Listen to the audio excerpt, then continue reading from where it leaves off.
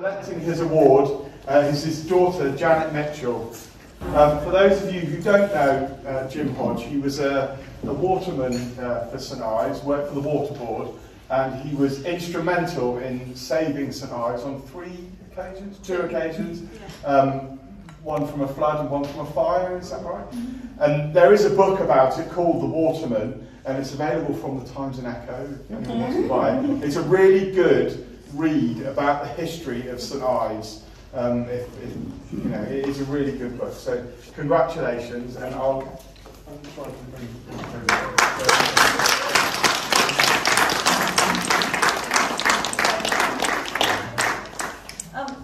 Thank you for the award.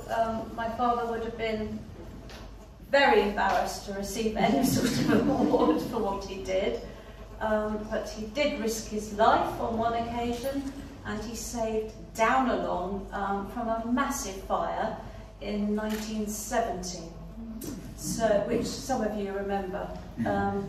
But thank you for the award. It's a great honour that I can receive it on his behalf. And if you do want the book, it's from the Times and Echo, or it's available in the St Ives Museum.